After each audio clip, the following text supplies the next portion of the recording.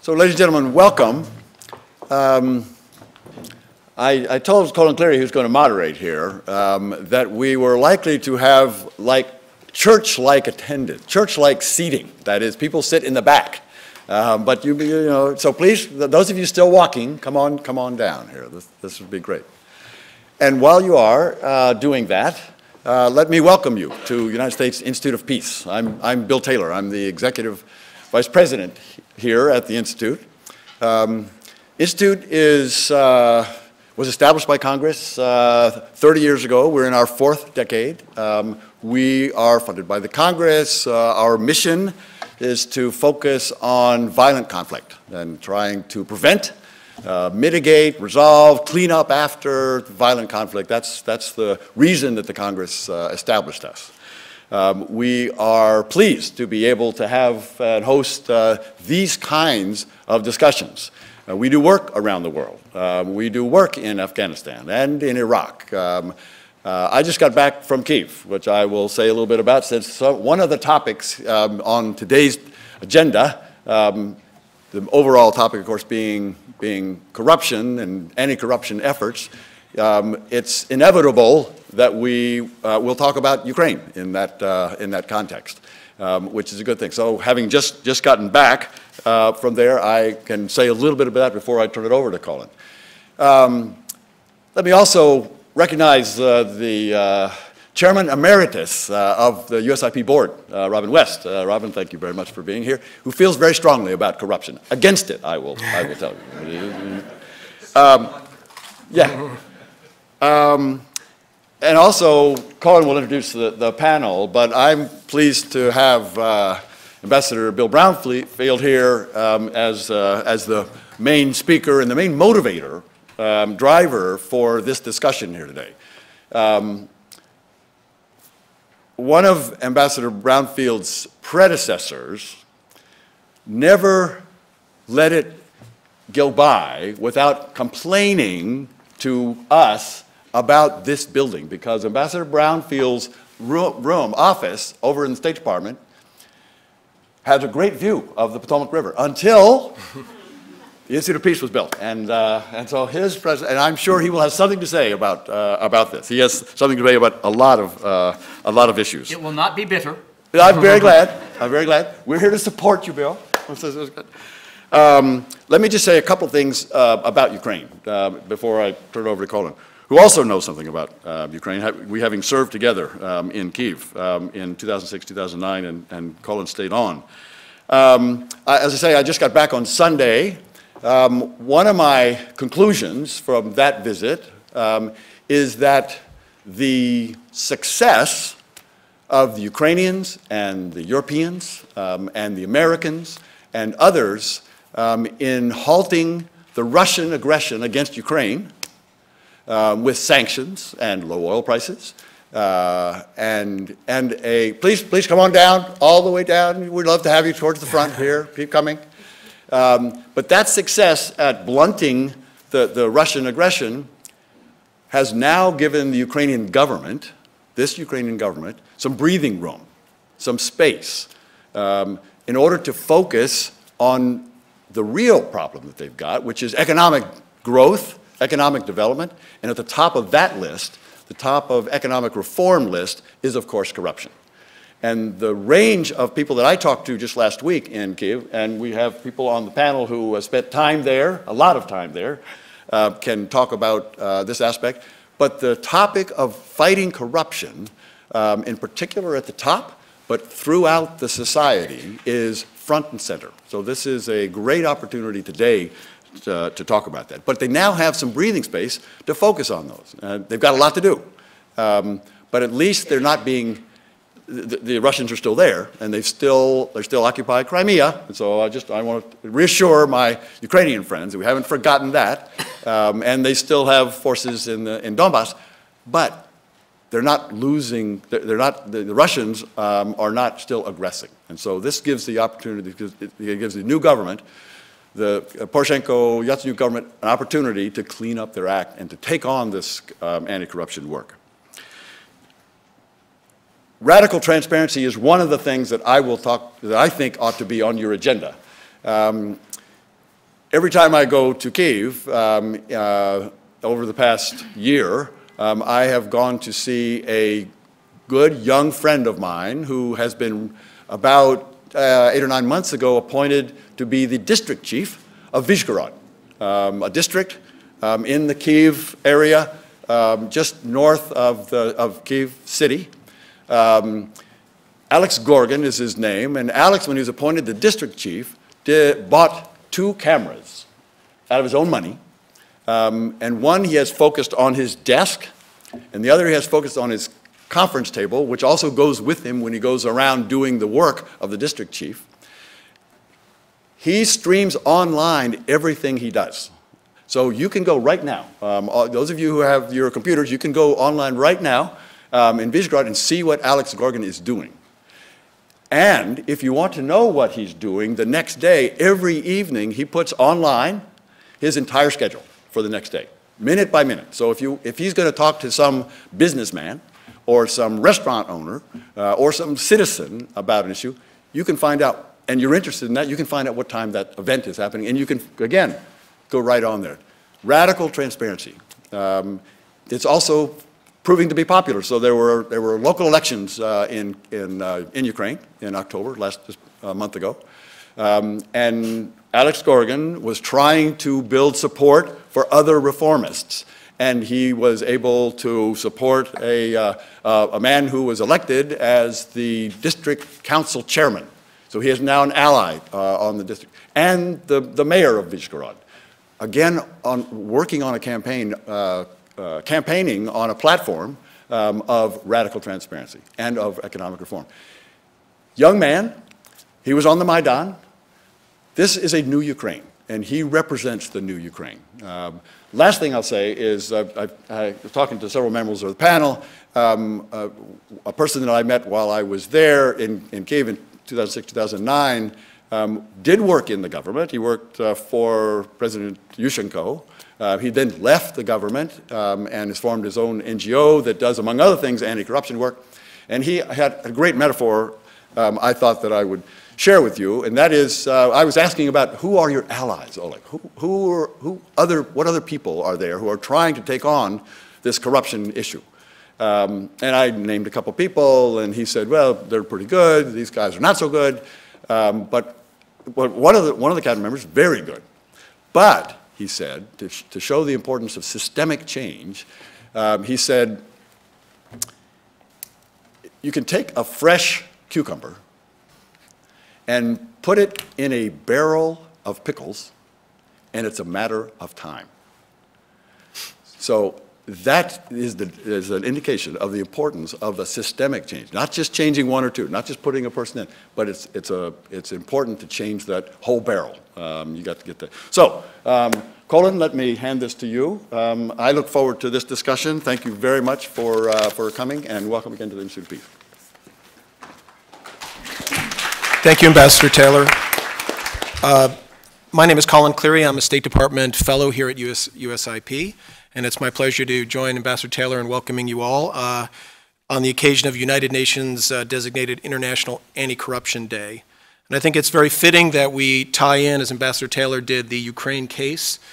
And we heard the Vice President Biden was in Kyiv just this week and gave a historic speech to the Ukrainian parliament, and the bulk of that speech was dedicated to the issue of this conference, which is the urgency of anti-corruption efforts and the threat that corruption poses to national security and international security. And Ukraine is a perfect case for that, and so we're delighted to have a panelist here who will address that case and other panelists who will look at the issue more broadly. And with that in mind, it's my honor to introduce our first panelist, William Brownfield. He is the Assistant Secretary of State for International Narcotics and Law Enforcement Affairs, which is colloquially known as Drugs and Thugs. He was sworn in as Assistant Secretary 5 years ago in January 2011. As Assistant Secretary for the INL Bureau, which is, as it's called, he is responsible for State Department programs combating illicit drugs and organized crime, as well as support for law enforcement and rule of law. INL currently manages a portfolio of more than $4 billion in more than 80 countries and administered by 5,000 employees and contractors. Ambassador Brownfield has a very long and distinguished career in the Foreign Service, which includes service as ambassador not once, twice, but 3 times to Colombia, Venezuela, and to Chile. He holds the personal rank of Career Ambassador, which is the most senior rank in the Foreign Service. And last but not least, he is a native of Texas. So, Ambassador Brownfield. Nothing least about that point whatsoever. Dr. Cleary, Madam Kalenyuk, Madam Anderson, Mr. Cohen, Ambassador Taylor, ladies and gentlemen, good morning and welcome to the day after International Anti-Corruption Day, which obviously was yesterday. I mention that because it gives some focus and attention, even a certain logic to today's panel and today's discussions here at the United States Institute for Peace. Ladies and gentlemen, it's been said before, but that's no reason not to say it again. There is no greater corrosive threat to democracy and prosperity throughout the human race than corruption. It kills investment, it lowers economic growth, it increases the costs to the economy and to governments everywhere that it exists. It also sucks up as much as $2 trillion, that to be repeated is $2 trillion a year, larger than all but the 2 largest national economies in the world, lost to the effects of corruption. It weakens institutions, it hollows out democracy, it turns people en masse against their own governments. And in fact, you might ask yourself, who in the world might conceivably support corruption? And I give you 2 people who do. Organized crime and terrorist organizations. They love corruption. It is the fuel for what they do for a living every day. Ladies and gentlemen, we are in the year 2015. We have not just this year discovered the perils and dangers of corruption. In fact, even more, we have a pretty clear idea of how we, as the international community of nations, can and should deal with this global threat. First, we build international integrity standards, standards that all nations, all communities can agree that we are trying to apply in our nations, in our business communities, in our societies.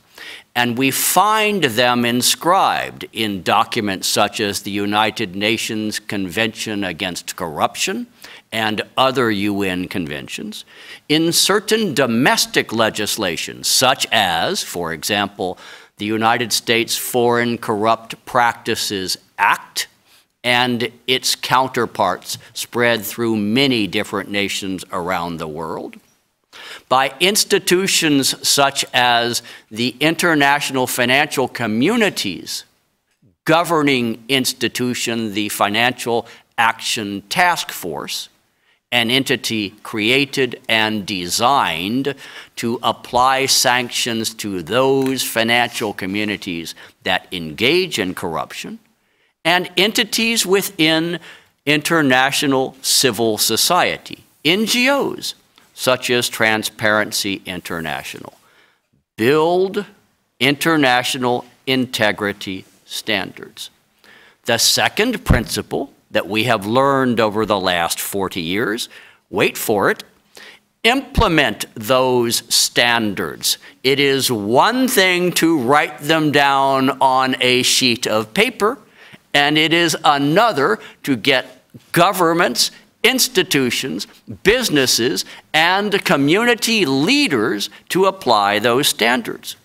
Now, we do this not just by naming and shaming, although I have no objection to that, but we also do it through technical assistance and technical procedures that forces certain things into open and transparent visibility that previously were done behind closed doors. We do it partly through capacity building, making institutions capable of doing and performing their mission in a transparent and non-corrupt manner.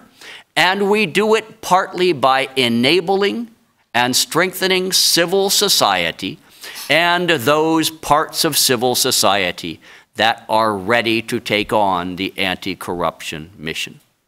And the third principle, ladies and gentlemen, is build political will.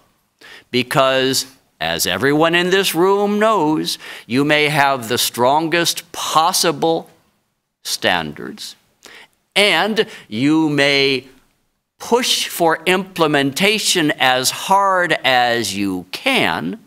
If there is no political will within governments, within community leadership, you are not going to succeed. Let me take a country as an example.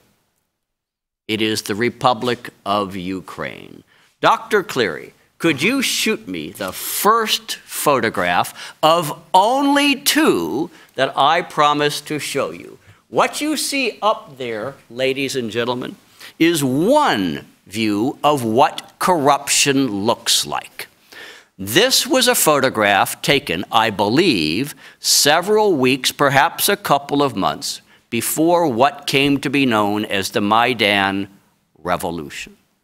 Those are citizens of Ukraine. Notice where their right hands are. They are symbolically, and these were some among thousands and thousands that were doing this at this time, not only protesting what they saw as a highly corrupt government that was leading their nation, but were trying to use a certain amount of irony, as in signaling, oh, we can't believe what is going on. There are a billion other photographs of corruption. I like this one because it's a nifty contrast with the next one, which is what does an effort to combat corruption look like? May I have that one, Dr. C? What you see there, ladies and gentlemen, I can tell you precisely when that photograph was taken. It was taken mid-morning on the 4th of July, 2015. This is a small segment of about 100 of what was in fact 4,000 members of the new patrol police of Ukraine, who gathered in Kiev's central square to be sworn into office by the President of Ukraine. What this photograph does not show is the totality of the 4,000 officers and the thousands of family and common citizens who came out that day to actually express some hope that as they place their right hands, not over their heads in frustration, but over their hearts as they took their oaths, that these men and women, 35% women, were in fact going to represent a new Ukraine. Ladies and gentlemen, Transparency International, in the months before the Maidan Revolution, if I may use that word, assessed that Ukraine ranked number 142 out of 175 nations measured in the world in terms of corruption. They ranked Ukraine 134 out of 142 ranked nations on lack of judicial independence. The year before the Maidan, 2/3 of the citizens of Ukraine in surveys assessed their government as not just corrupt, but ineffective. And 1/3 acknowledged to having personally paid a bribe in the preceding year. And at the Maidan, as the distinguished lady seated to my left would probably say, at the cost of 100 lives, the people of Ukraine stood up and said, enough. We want change. Now, some of that change since then, ladies and gentlemen, has been technical in nature and by no means insignificant. The implementation of an online property registration system so that you now register your property in a manner that is transparent because you must do it online. Or a government contract procurement system that is now done online so that things that previously could be done behind closed doors must now be done in public. Or new rules in terms of disclosure for campaign finance and media ownership. These are technical solutions, ladies and gentlemen, and they are good solutions. They contribute to the ultimate solution. But at the end of the day, the solution to corruption is not just technical, it is also in the institutions themselves. Their strength, their ability to perform their missions in a transparent and non-corrupt manner. And if I may be allowed ever so briefly and in a very un-Texan-like manner to toot my own horn, I will tell you that I am extremely proud of the $25 million which my part of the State Department, the INL Bureau, has spent on this project over the last 18 months in Ukraine. May I say now, for the record, it may be the best $25 million that the American people have ever spent on any foreign assistance program since the dawn of time, or at least since the year 1776, I suppose, when we would date our birth as a nation. I am proud of our efforts to train and equip the Ukrainian Border Guard Service. I acknowledge that obviously much of that was related to Ukraine's ability to defend its own sovereignty from external threat and aggression. But ladies and gentlemen, let's not kid ourselves. Transparency starts at the border. If you enter a country in a manner that is not transparent and in fact is subject to corruption and bribes, you can assume that as those humans work their way deeper into the country, they're going to bring that experience with them. I am proud of our role in recruiting, vetting, training, and equipping a new National Patrol Police Force, which you see in the lower photograph behind me. A completely new force. The concept of the government was eliminate the existing police force and replace them from scratch, building up from point zero. The 4 largest cities in Ukraine now have completely new patrol police, and the surveys suggest that their population, their popularity rating right now is clipping along somewhere around 85%. That would be about the same level that most of us would assess mom and apple pie. I actually don't like apple pie, but to put it in some perspective for you, that's about where you would be in the United States to get an 85% approval rating. I am proud of our support for a new Inspector General's office in the Ministry of Interior. I am proud of our support for an NGO vetting center that will vet all police, all law enforcement officers and personnel throughout the government of Ukraine. But ultimately, ladies and gentlemen, to have an impact on corruption throughout a nation, you must have an impact on the criminal justice sector of that nation. There is today a new Inspector General in the Prosecutor General's office, that office responsible for prosecuting all criminal cases in Ukraine.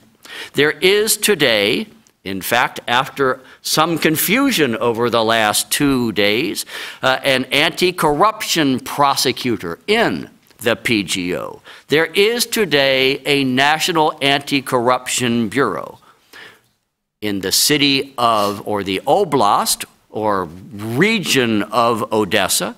There is a now not-so-new anti-corruption team focused on addressing corruption throughout the Odessa Oblast.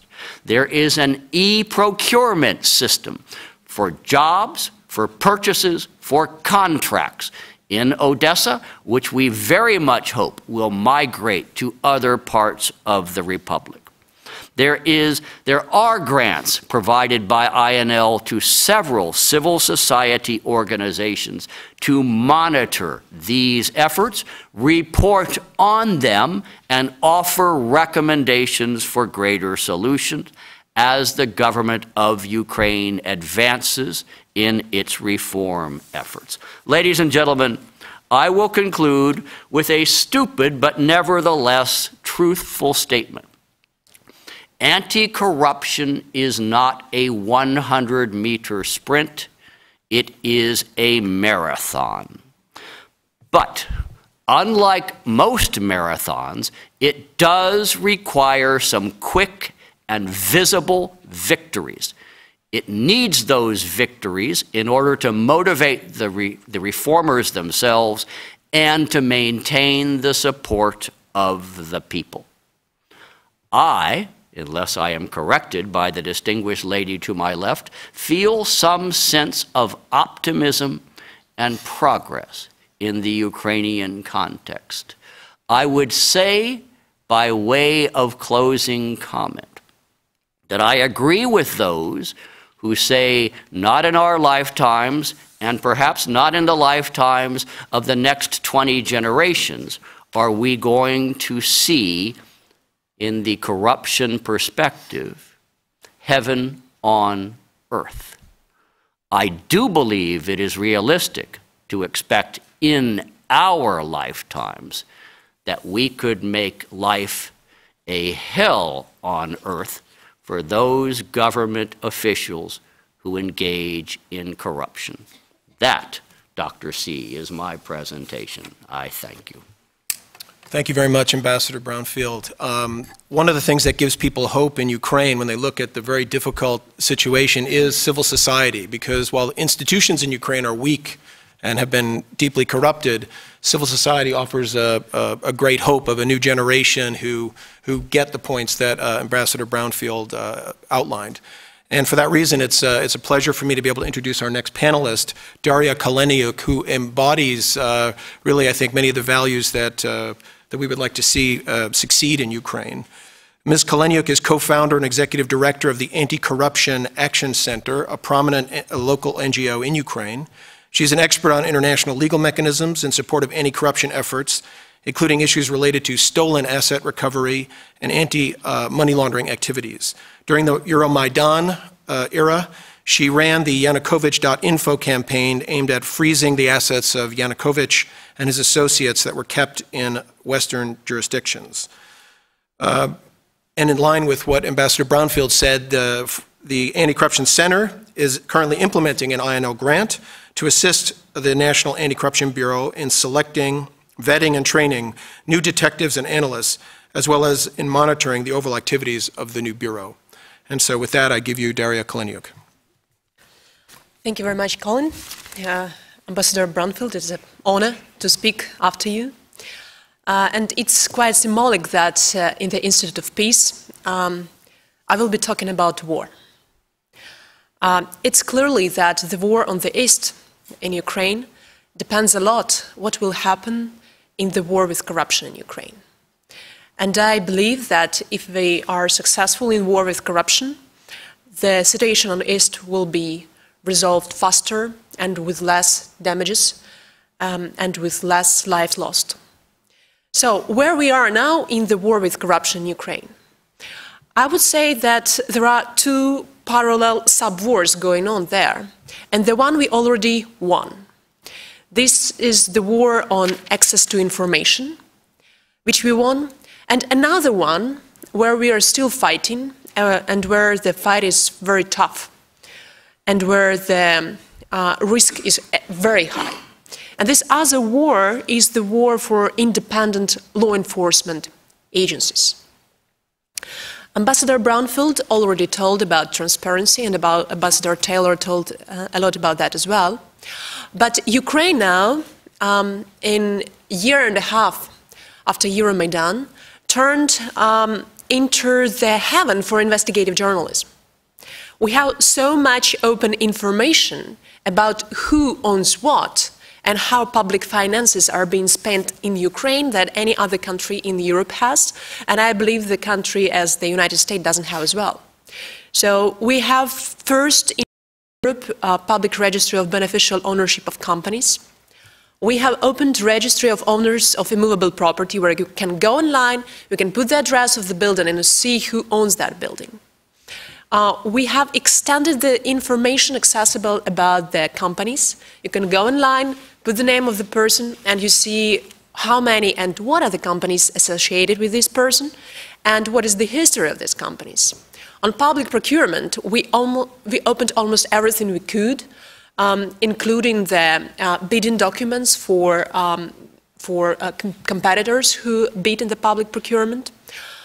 We are now there is already a law, and we are about to implement the law and asset declarations, which will be available online and which we could compare.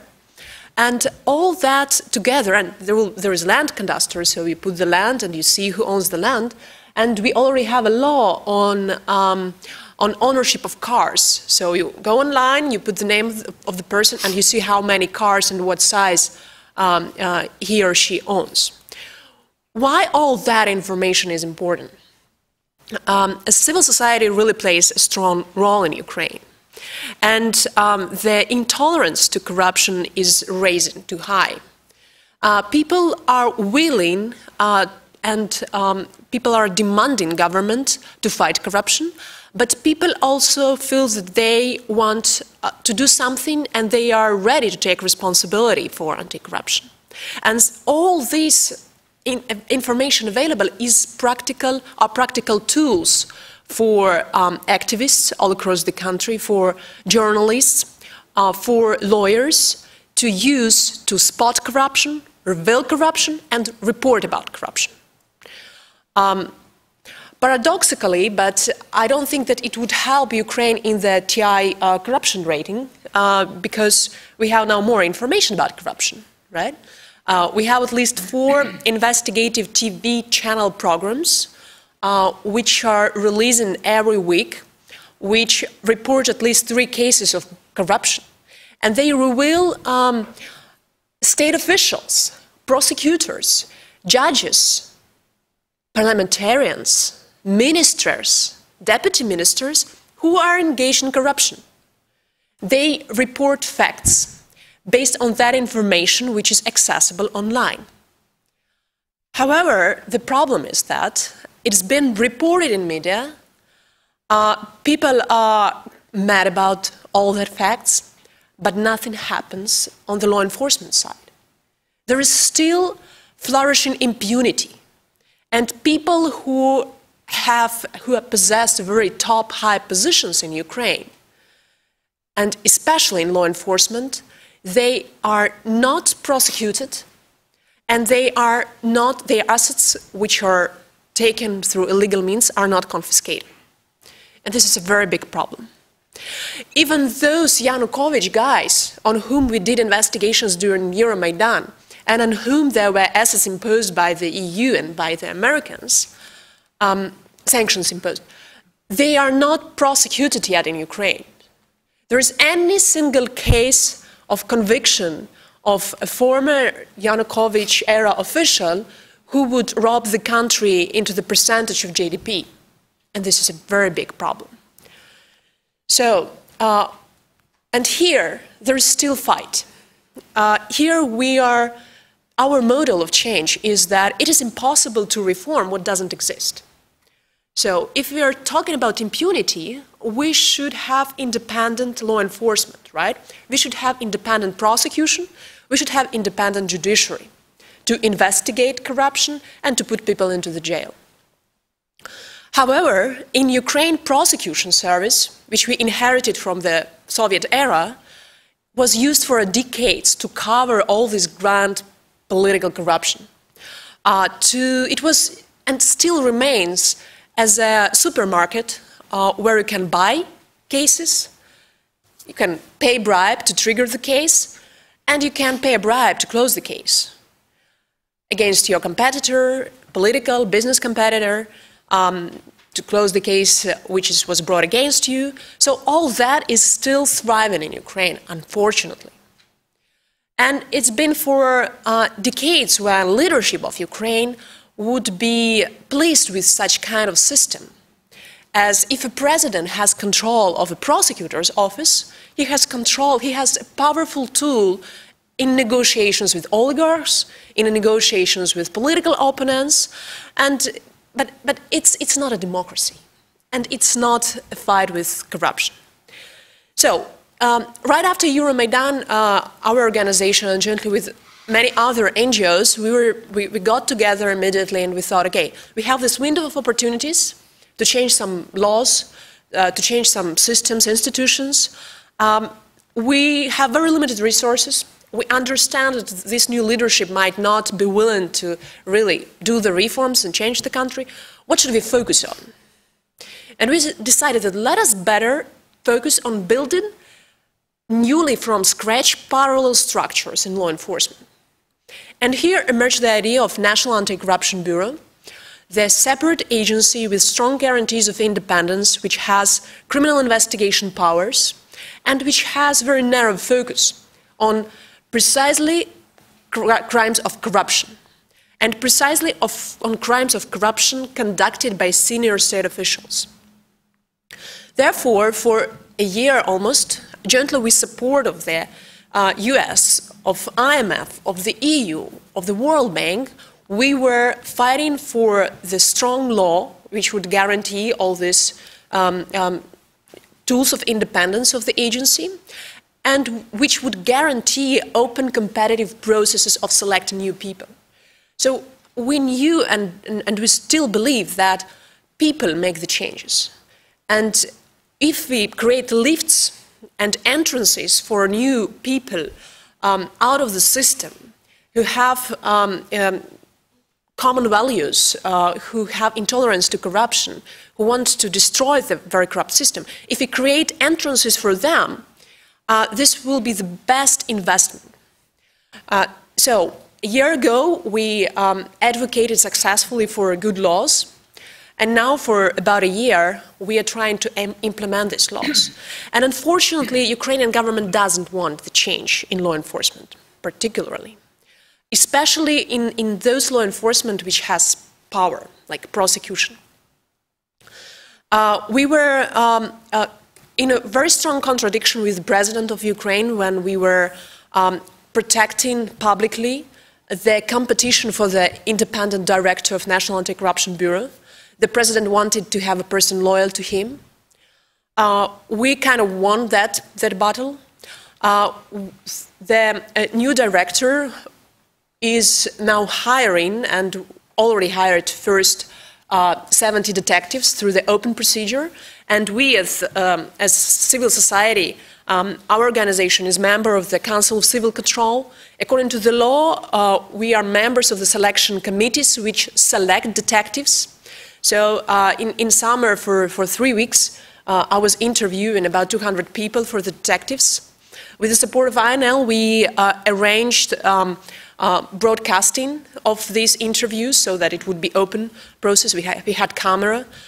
We did search in all of these public registries information about all candidates.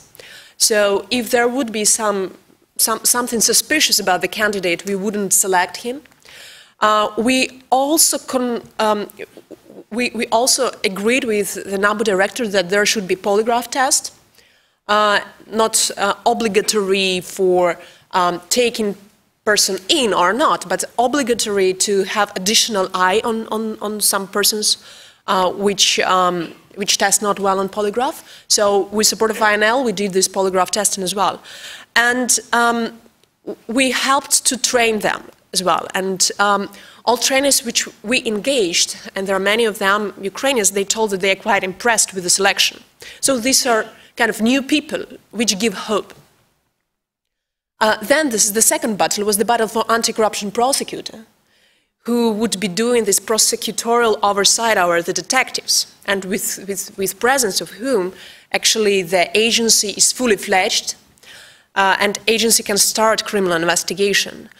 And it was very tough. On our side, on the side of civil society, we're fighting US, IMF, the EU, all key donors of Ukraine who give funding and who want to support Ukrainian efforts for the reform. They were pointing out that for us, they told, it's important to have independent agency and independent people there heading these agencies. It was not that easy. I will not go into the details, probably if there will be questions. But from the part of civil society, we did a few street direct action events, attracting attention of all the people in Ukraine to this issue. It's a complicated issue to understand, right, for an average person. Prosecution, anti-corruption prosecutor, selection commission of anti-corruption prosecutor. It's hard to understand. But we explained with simple messages why it is important. We explained with simple messages why the independent members of the selection commission are important. And we had a very laser attention to all this process of the society. And again, the president wanted to have a very loyal person. President has very loyal general prosecutor, and he wanted to have very loyal anti-corruption prosecutor. The obvious person for whom president would vote for and would support didn't win the competition. Unfortunately, the strong person whom we would support the most and who has track record of investigation of corruption didn't win the competition. So we have kind of reached the compromise. And there is a young 31-year-old anti-corruption prosecutor head in the office. It's not the end, we understand. It's the beginning of a long-run race. But again, we will continue to have our focus on these agencies and on the processes which allow new people to enter these agencies. So our next step, what to do next, would be to monitor every single step of National Anti-Corruption Bureau and Anti-Corruption Prosecutor, to monitor investigations of journalists, and when we spot legal facts which can trigger investigation, to send it as applications of crime to Anti-Corruption Bureau. And yeah, so this is our plan for the next year, and I'm happy that for the US it's also important focus. What else I would say? The very important message, all that positive changes, which are not that many, there could be much more. They happened not because of the leadership of president, or the leadership of prime minister, or the leadership of the majority in parliament.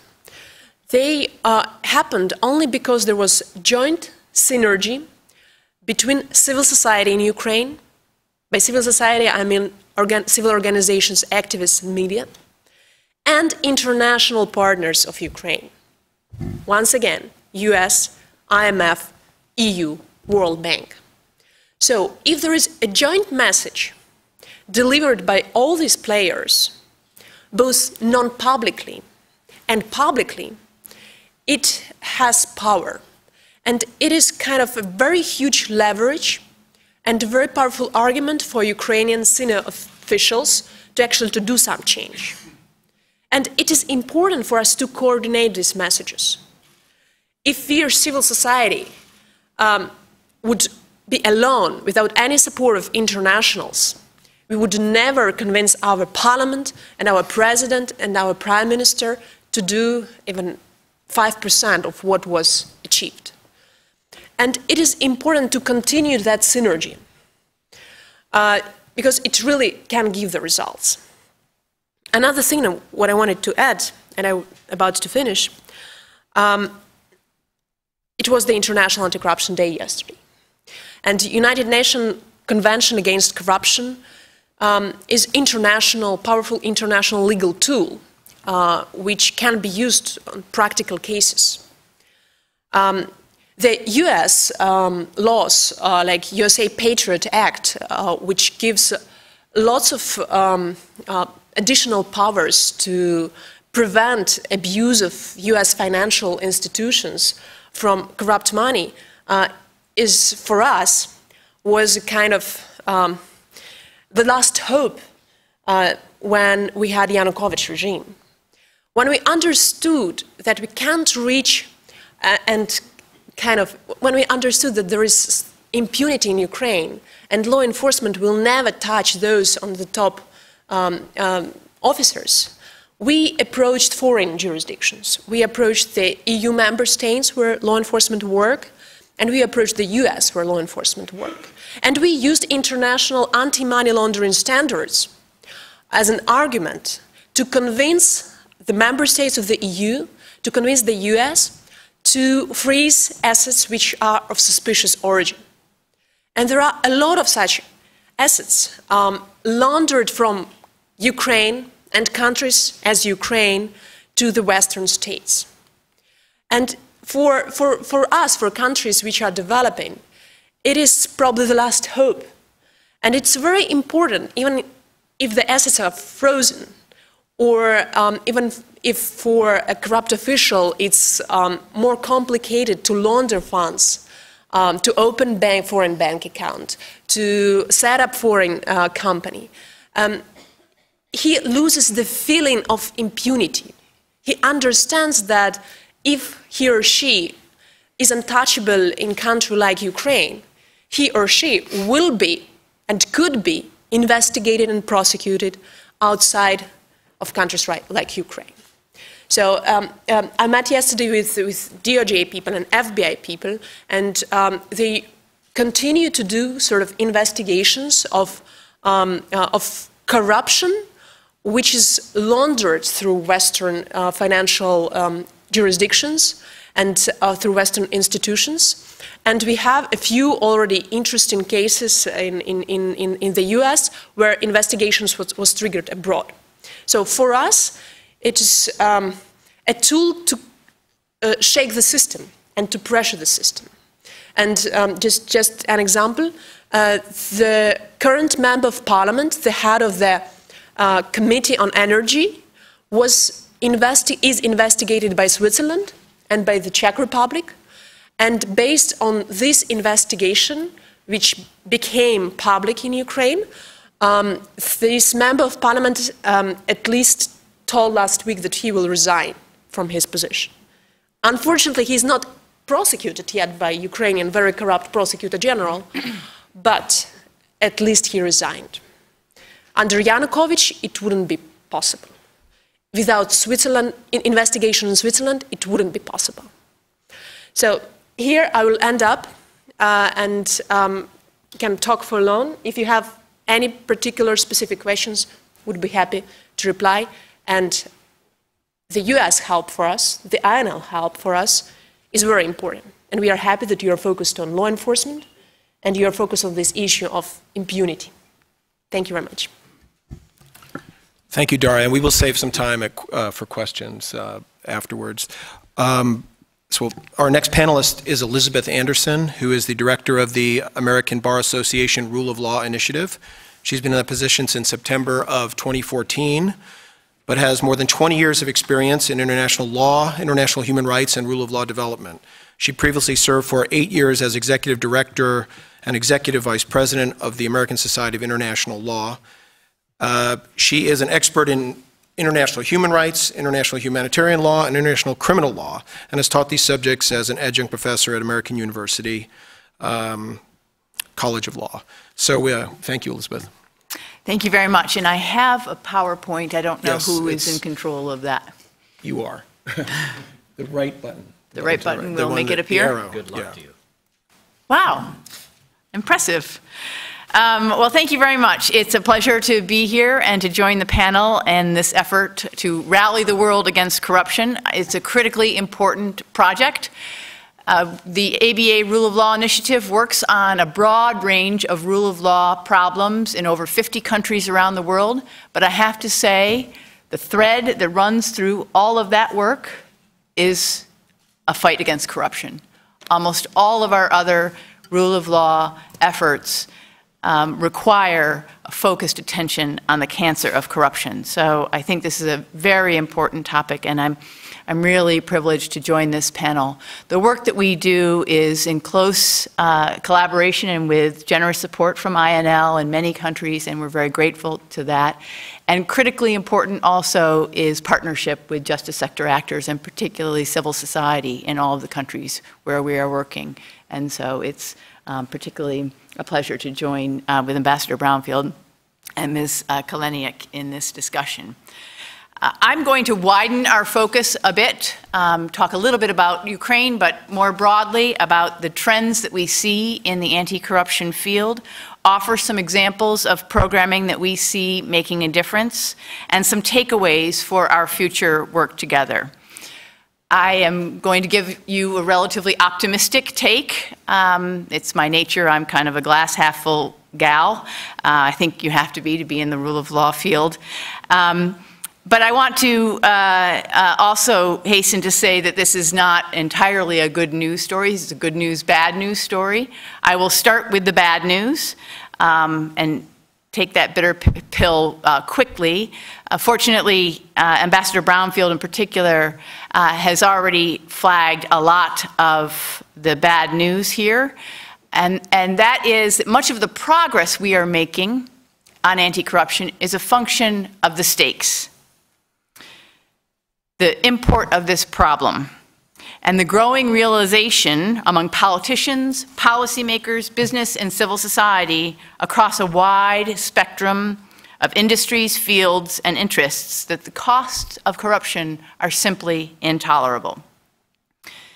And corruption is undermining all of the other things that we care about and that we are working on, whether it's combating crime, working on advancing environmental interests, and advancing peace. And it's important that we are here at the U.S. Institute of Peace because corruption is really a major driver of conflict and undermines efforts to build peace wherever we see it.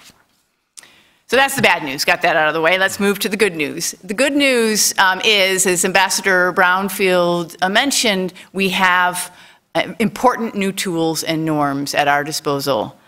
And this is the effort of many in the international community over a couple of decades to really develop an infrastructure of international norms that is quite powerful. These include the UN Convention Against Corruption, of course, and all of the tools that it provides. The UN Convention Against Corruption review process is now helping us identify and prioritize needed reforms to target specific corruption risks, such as environmental crime or the pilfering of state assets and transnational crime. And the UN Convention Against Corruption, together with other international tools, the Financial Assets Action Task Force, gives us powerful anti-money laundering systems to detect and disrupt corruption, to recover looted assets, and importantly, stigmatizing tools such as the FATF blacklist, which are making the costs of corruption much more obvious to a lot of actors and creating important political will to tackle the problem. We also benefit from U.S. leadership in the enforcement effort, in particular the U.S. Foreign Corrupt Practices Act and similar criminalization in the UK and elsewhere, making bribery to win contracts an intolerable risk for international firms. Regional and multilateral initiatives in the G7, G20, APEC, among those states, we have seen concerted campaigns launched to tackle corruption and associated transnational crimes. An example in the APEC context, with strong U.S. leadership from INL, we have seen an effective multi-year campaign in the APEC anti-corruption working group, with Australian and Thai support, hand in hand with ABA Rolle's Bangkok-based regional anti-corruption advisor, to make anti-corruption agencies throughout the region realize the power of following the money trail, finding the ultimate controllers and beneficiaries of corruption, and removing their ill-gotten gains. Based on this work, many countries have frozen and recovered hundreds of millions of dollars in proceeds of corruption. And finally, new whistleblower protections here in U.S. law and around the world are helping flush out evidence of corruption. So that is an important set of norms and tools at the international level. Now here are some examples of how those tools can be operationalized. As Ambassador Brownfield said, the key is implementation. And I'm going to give you a couple of examples of our work in two places that I think are instructive of the lessons we are learning. First, I'll take you to Moldova. And I want to flag here some top-down efforts, institutional reforms. With INL support, we have taken a multifaceted approach that's having important, albeit stutter-step, impact. First, we have worked to strengthen the law, supporting efforts of the Supreme Court of Justice to better define corruption crimes and articulate common standards and interpretations of the law that have contributed to an increase in convictions. Second, we have provided assistance to the Prosecutor General's office in improving practice in investigating illicit enrichment that has contributed to the authorities opening 2 such investigations in the past 18 months. And we are working to train judges, prosecutors, and criminal investigators, leading to 9 new cases against corrupt prosecutors and judges. Rooting out corruption in the criminal justice system is a high priority. And that is starting to see some progress. Third, we are providing support for the national anti-corruption body, the Integrity Commission, strengthening its systems for government officials' financial disclosures, bringing that critical transparency, and in turn then educating government officials about this tool, these systems, resulting in many filing and refiling their disclosures to enhance transparency. All of this is against a backdrop of a large governmental corruption scandal that has people protesting in the streets, underscoring the importance and urgency of this work, and we are hopeful that the government will continue to press forward on it. My second example is a partnership, again with INL in Morocco, and I'm not just going to focus on M countries, but these are 2 M countries. In Morocco, we have been working closely with INL for 10 years to address corruption, and this case reflects well the changing global environment and the political will that is emerging against that backdrop. 10 years ago, when we started, corruption was an unutterable word. It could not be freely addressed. Only one civil society organization was working on it. And the closest that we could get to addressing judicial corruption in Morocco was to talk in vague terms about judicial independence. Today is a very different story. Corruption has made it into the royal discourse. The king has called for measures to address it. Morocco has first created an anti-corruption commission under executive authority, and then in 2011, that became written into the Constitution with new powers. And in February 2015, Enabling legislation was passed to transform that into an effective body. A number of questions remain about how it will exercise those powers, but these are certainly positive developments. We are also seeing this effort at combating corruption play out in judicial reform. In a royal commission, the Ministry of Justice underwent a year-long process of studying judicial reform, and the preface of its recommendations state clearly as a #1 goal combating corruption. That kind of formal recognition of the problem was simply unprecedented before this. And now we see this commission recommending a code of judicial ethics and an agenda for reform there that is quite promising.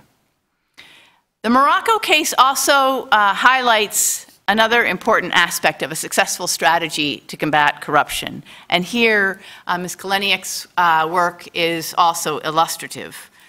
In Morocco, a key element of our work, again with the support of INL and also from the Dutch government, is the emphasis on public outreach and education, working with civil society to create demand, bottom-up demand, to complement that top-down institutional reform.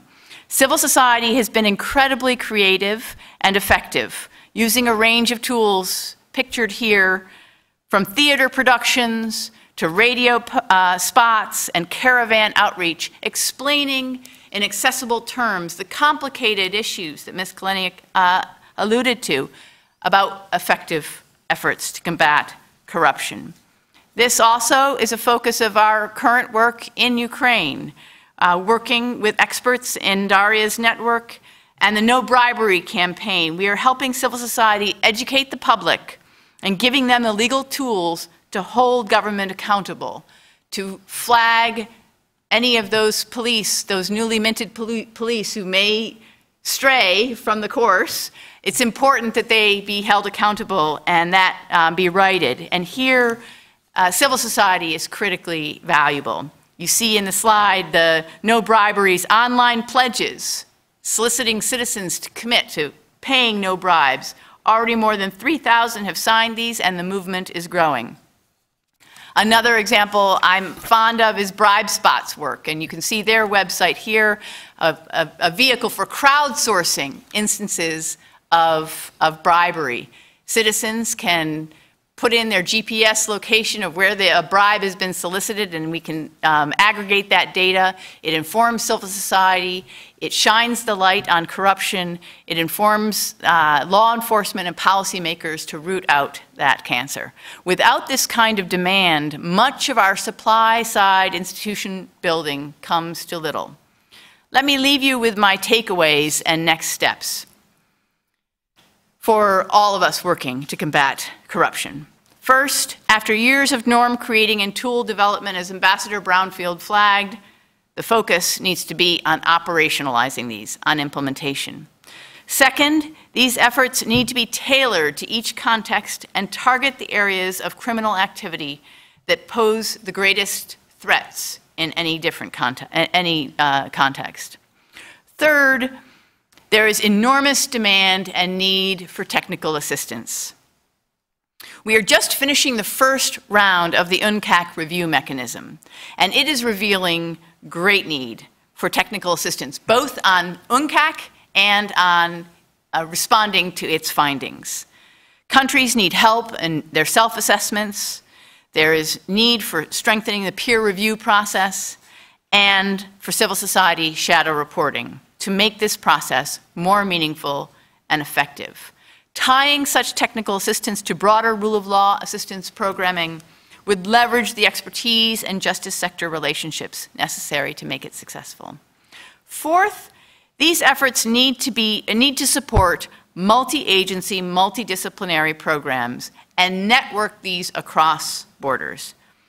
It's not just one actor that is going to make a difference in this. You need government agencies responsible for legislation, for policing, for intelligence, for investigation and prosecution, together with civil society and the private sector, all working together, breaking down barriers and sharing information and intelligence. To pick up Ambassador Brownfield's metaphor of the sprint versus the marathon, I think we need to think about some sort of more of a team-based idea here. Perhaps a relay team, a long ultra-marathon relay is what we are about here. But something that will tap all of these different actors and bring them to the effort. I want to end with one cautionary note, and this is appropriate today. Yesterday was International Anti-Corruption Day. Today is International Human Rights Day, the 67th anniversary of the adoption of the Universal Declaration of Human Rights. And I want to flag a real danger, and that is that as momentum builds behind these efforts, and in particular civil society becomes more effective in advancing this agenda, we are seeing a backlash and closing space for civil society in this arena, making anti-corruption groups an important focus for programs such as the President's Stand with Civil Society initiative. That is a big agenda. I look forward to discussing how we can advance it together. Thank you very much, Ms. Anderson. Appreciate it. Our cleanup batter is our USIP's own James Cohen, and he is a program officer for governance, law, and society here at USIP. His work focuses on security, governance, and anti-corruption. He previously worked at Transparency International's UK office, involving in their security program. Prior to that, he worked at the Geneva Center for Democratic Control of the Armed Forces International Security Sector Advisory Team. He's also consulted with the UN Office of Drugs and Crime and the Global Organization of Parliamentarians Against Corruption. James? Thank you, Colin. And thank you to the panel. This has been an excellent conversation, very insightful. And it's a pleasure to be doing the cleanup batting, as Colin said, and doing a little bit of summarizing. And also going on a bit of a down note after Ms. Anderson's up note. As we've seen, corruption is finally being recognized for its impact on hindering development and driving conflict. In this sense, addressing corruption is specifically a target of the Sustainable Development Goal 16, along with reducing illicit financial flows and developing accountable and transparent institutions. While there's debate about how to concretely measure this goal, it is still a big step that SDG 16 to address corruption, along with other tools like UNCAC, are around. Because we have to remember that not so long ago, corruption was seen as benign or even beneficial to development. It was buttressed by the old phrase, as we've been going through a number of metaphors, corruption greases the wheels of bureaucracy. The problem is, as we've come to see, is that if you grease the wheels of bureaucracy with corruption, you wind up getting grease fires. No country is free from the risk of corruption, but from Ukraine, as we've seen, to Afghanistan, from Nigeria to Iraq, these corruption grease fires, as we can call them, have made themselves known. In Indonesia, we actually see real fires being caused through corrupt land deals that made the country more susceptible to weather phenomena. The impact of corruption is often discussed in terms of numbers, as we've heard, as Ambassador Brownfield said, he cited the value annually of all corruption to be $2 trillion. The UN cites developing countries losing $1.26 trillion annually through bribery, tax evasion, and theft. Now, this is in comparison to the $135 billion that were spent on international development in 2011. $1.26 trillion taken compared to $135 billion invested. That's almost 10 times as much taken as put in. Today, though, I want to focus on corruption's impact on governance and the rule of law and how this drives conflict from a USIP perspective. Corruption drives citizen grievance and mistrust towards the state by corroding the rule of law institutions. Corruption compromises the security sector, rendering it unable to respond to threats or making it a threat itself. As Ambassador Brownfield pointed out, finally, corruption enables rule of law spoilers, criminals, terrorists, and kleptocrats to thrive. While the panel was diving into Ukraine cases and we heard cases from the American Bar Association, I'm going to be looking a little bit at Tunisia and Mali as two poignant examples of states that reached a breaking point due to the vicious cycle of the corruption in their system. The outcries of their citizens' grievances became enmeshed with and fed into regional insecurity. Governments and citizens are working towards avoiding these breaking points, striving to convert these vicious cycles of corruption into virtuous cycles of accountability and rule of law. On corruption undermining the rule of law, citizens are generally aware of the extent of corruption in their countries. Although, as pointed out, they can know about corruption even though it can be complicated within a context to understand how it works specifically.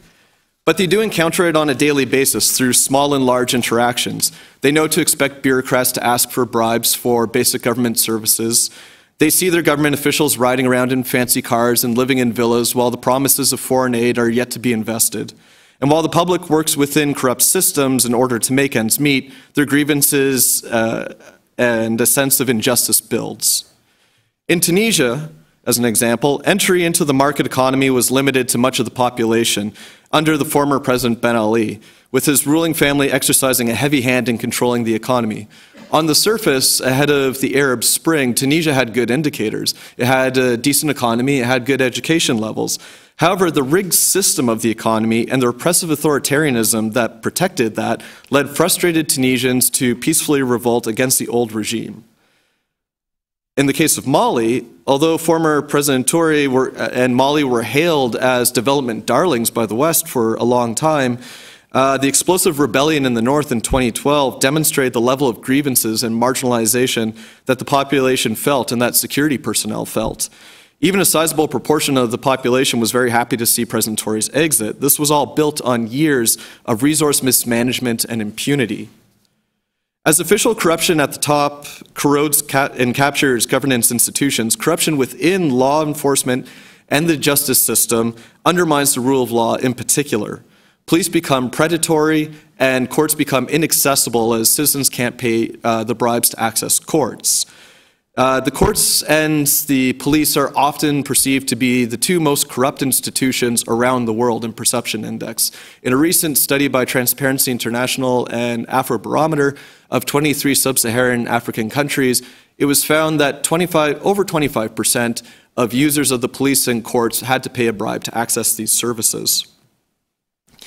As was the case in Tunisia and Mali, the state loses legitimacy as citizens see the face of the rule of law as self-serving. Endemic corruption in both Tunisia and Mali was constructed by governments more interested in self-preservation and less than so in an equitable rule of law. To their own peril and the stability of the West African region, of the Maghreb and Sahel, the resentment over corruption was left to simmer until one young man had enough and lit himself on fire. And we're still feeling the ramifications of that today. Moving on to the security sector, in addition to creating security threats by undermining governance and building grievances, corruption also compromises the security sector's ability to address threats. The military, police, intelligence, and border guards all face forms of corruption through patronage, the sale of positions, the plundering of salaries, and the plundering of procurement funds. Transparency International's Defense and Security Program, where I worked before, as Colin said, did a study in 2013, recently updated it, but the 2013 study of 82 countries found that 70% of those countries had a high or critical risk of corruption vulnerability. Patronage and positions for sale enable cycles of corruption where security leadership is primarily concerned with trading favors and for debts for their positions, as many people to move up the ranks had to pay to get up those ranks as opposed to a merit system. This leaves underpaid staff at the front line without proper equipment and leadership prepared to or is unmotivated to address threats. This was the case with the confluence of circumstances surrounding Mali's military collapse in 2012. Demobilized soldiers who had their equipment funds pilfered by top brass were up against well-armed and well-motivated rebels coming from the north. The Malian soldiers retreated in frustration, mostly at their own leadership. Mali is an example that demonstrates corruption's ultimate end in undermining the security sector, but run-of-the-mill corruption among police and border guards also undermines security by creating gaps in their ability to detect and stop threats. As Ambassador Brownfield says, corruption starts at the border. Right now in Tunisia, in response to the attacks in Sousse and the Bardo Museum, new construction of barricades along the Libyan border are being set up to prevent terrorist networks from getting in.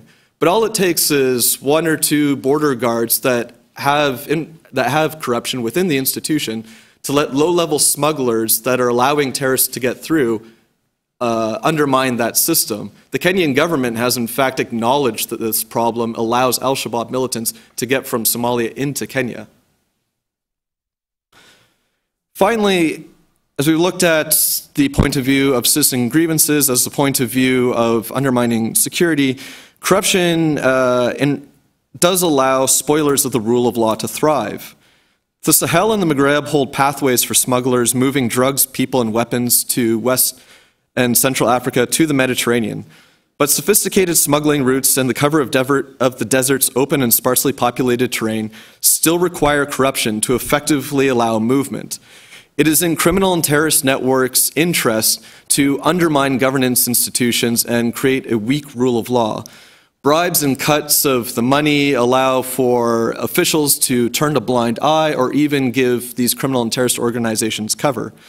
The former Malian government played with this dangerous temptation to its own detriment, colluding with organized crime in the north of the country, who wound up working with terrorist organizations during the 2012 insurgency.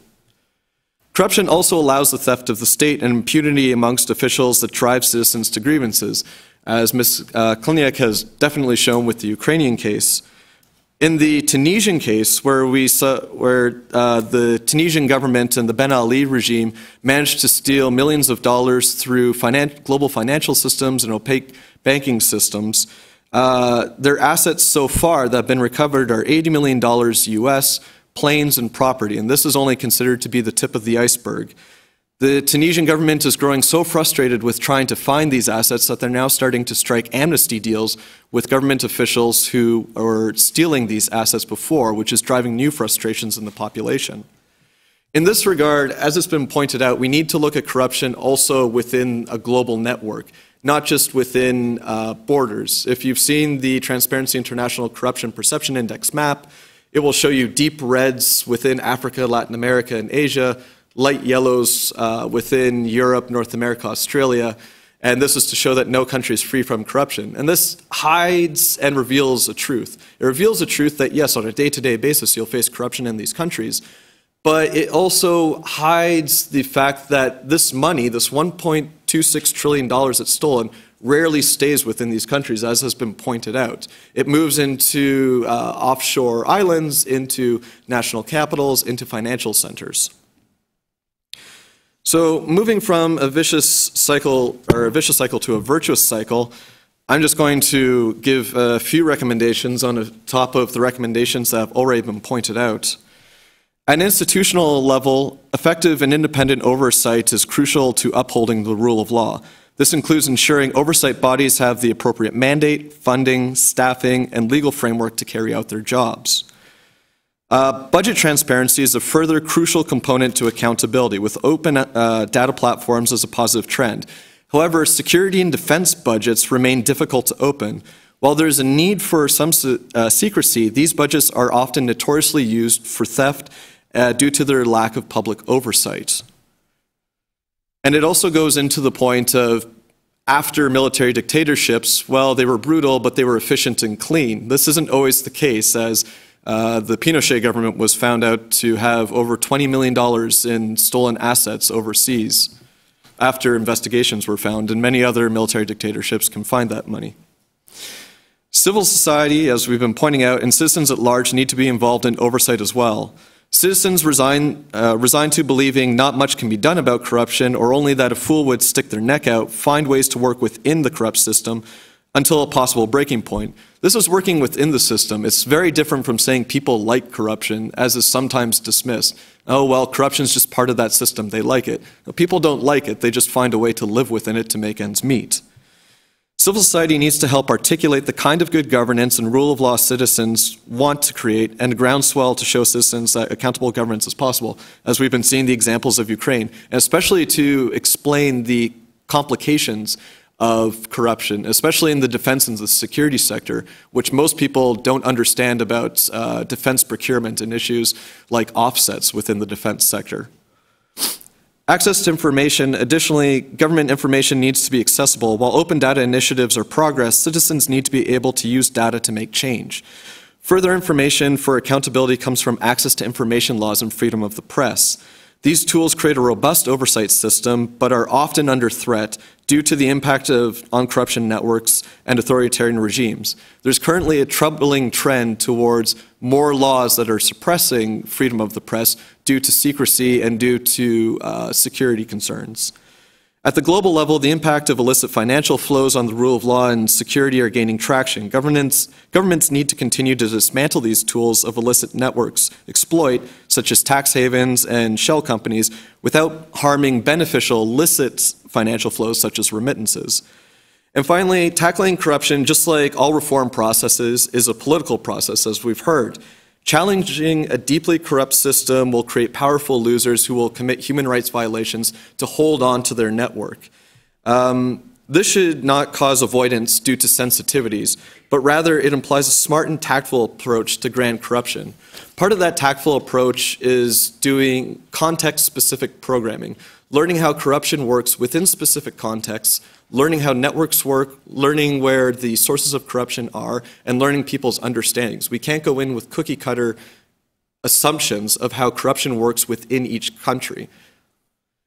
And finally, the vicious cycle of corruption is already undergoing a global change in perception, thankfully. People in other countries saw Tunisians demand something better from their government, and results are waiting to break this cycle until a dangerous point are playing themselves out. Moving to a virtuous cycle of good governance and rule of law helps to avoid a worsening downward cycle of violence. Great. Thank you, James. So those are our presentations. We are going to now open it up for questions, and we have some microphones coming around. We'd be delighted to hear from you.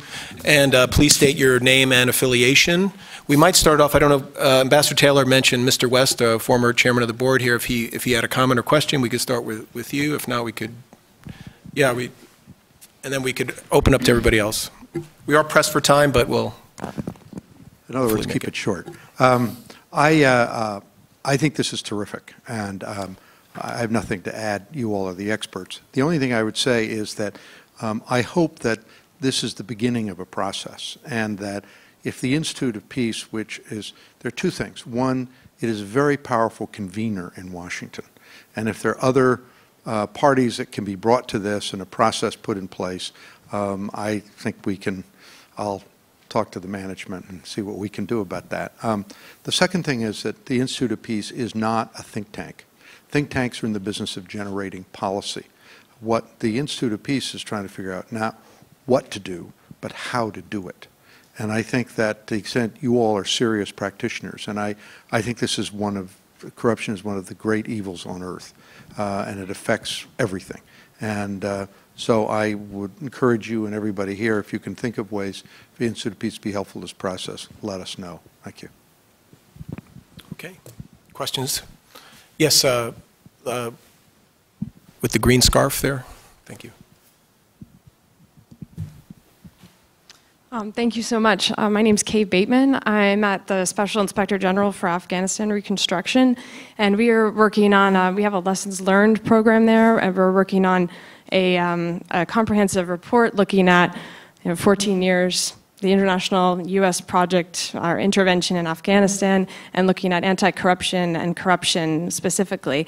And so my question to you is in environments where the U.S. and other donor countries have critical security interests, we often see that counterterrorism or political stability objectives might compete with our longer-term governance goals, including anti-corruption. And how I'd love to hear the panel's thoughts on how our decision makers, foreign policy decision makers in the field, can balance these, our anti-corruption objectives with our critical security interests, i.e. how do we put pressure on these governments to take anti-corruption, to make progress on anti-corruption and yet still maintain access to these governments to pursue our own security objectives. Thanks.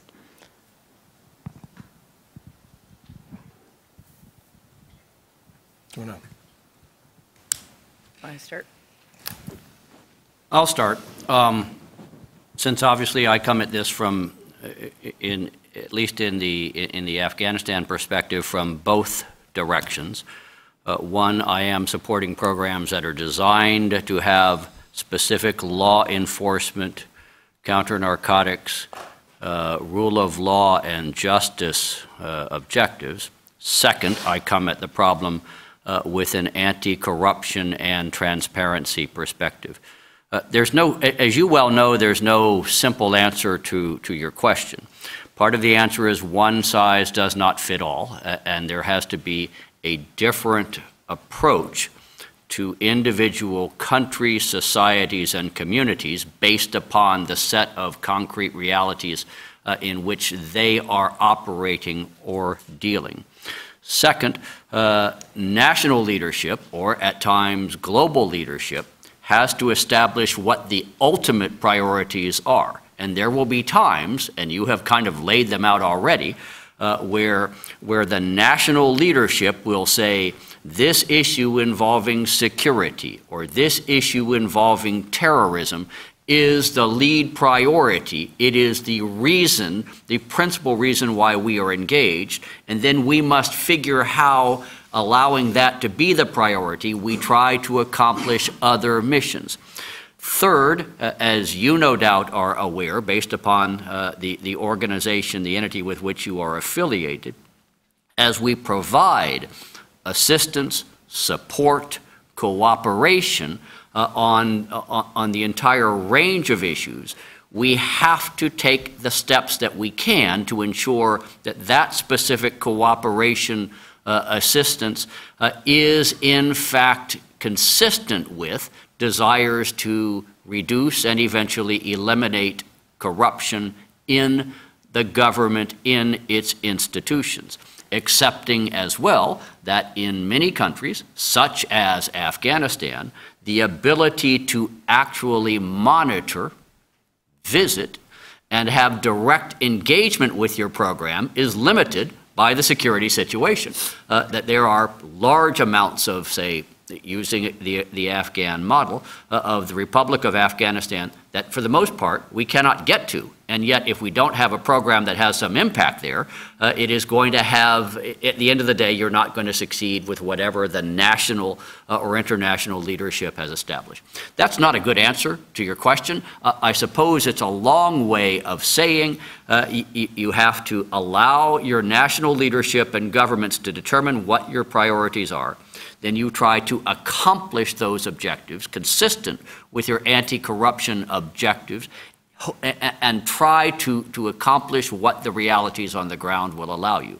In certain places, such as I would suggest, subject to correction by Ms. Kaleniuk, anti-corruption is the priority. I mean, and the national government would say, this is the fundamental issue you're trying to address. When that's the case, it is a much easier project to kind of take on. If may I continue, of course I don't know the particular case of Afghanistan, but on the example of Ukraine, I would say that international financial assistance is very contingent. And we from civil society, right after the crisis, after Euromaidan, we met probably all international assistance organizations who came to consult what to do. And we begged them, please don't give any money until until government does very specific conditions. And these conditions shouldn't be vague. They shouldn't be just fight corruption, reform prosecution. They should be, if you say that the agency should be independent, you should state what do you mean by that. Selection procedure, and the members of the selection commission should be known people in the society whom society trusts and who are professionals, right? You should put that there should be independent funding guaranteed every year by the state. And it should be publicly known. Why it is important? Because we are civil society. We say, listen guys, if we will not receive the next IMF loan, and for Ukraine it's important now because of the complicated economic situation, the reason why we didn't receive it is just because the president and the government don't want to fight corruption. They just don't want independent National Anti-Corruption Bureau. And again, it is very important that institutions which have both security interests and reform interests, anti-corruption interests, they coordinate their messages. Like in Ukraine, the EU has strategic interests, IMF, US have interests, and it is crucially important that they do coordinate their messages. If they do not, and we have some sort of bad examples in Ukraine, it turns against civil society.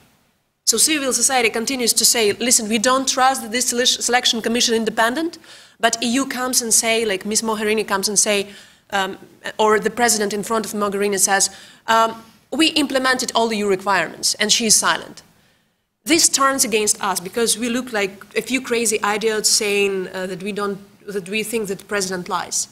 So important to coordinate. Thank you. Maybe I'll get another question. Yes, in the brown. Thank you. My question is kind of shifting this conversation about corruption more towards Latin America. I mean, right now we see that Venezuela, each time there seems to be more evidence that it's become kind of like a narco state, right? With relatives of the president being involved in drug trafficking and as well as allegations of certain army generals. So I kind of wanted to ask you what steps could be taken to combat this? And then on the other hand, we have neighboring Colombia, which is on the verge of signing a peace treaty, and despite it being described in the past as a failed state, is now basically moving in a very different path than what Venezuela is. So I was wondering if you guys have anything to say about that. Ambassador Brownfield? Right. You're picking on me mostly due to my past, not to my present, but I'll take a quick bite, and I will offer you this set of observations. I've been involved off and on in Latin America now for 36, going on 37 years. I first went to Latin America in official status in 1979, so I am approaching 37 years. I will say to you with uncharacteristic honesty that I have never in the past 1/3 of a century and more seen the Latin American region more focused on the corruption issue than I do today. For example, the largest country in Latin America is today engaged in a major national self-assessment as to what, and I take no position as to what is true, what is false, what the outcome will be, but the extent to which members of the government of Brazil were engaged in corrupt activities. The two of the larger and more important countries of Central America have recently, in the case of Guatemala, gone to the extreme, ladies and gentlemen, of removing their chief of state and head of government because of corruption charges. And in the other case, Honduras, have gone to the point where they are attempting to establish an internationally supported mechanism through the OAS to perform the anti-corruption mission. You have pointed your finger at two other countries in the South American continent that have pursued this issue in different manners. I prefer not to engage in conversation on both of these in order to avoid becoming part of the discussion, but I would say the very fact that the discussion is occurring shows that this is a matter of considerable importance. I cannot point to a time since 1979 when that many countries in the Latin American region have taken the corruption issue and raised it to such a high level of priority. That would be my response. Well, thank you. I think I'm looking at the time here, and we've run over our allotted time. So if we want to thank our panel and thank you all for coming today. And perhaps if you didn't get a chance to ask your question, there might be an opportunity afterwards to engage one of the panel members in doing so. So thank you all, and thank you to the panel.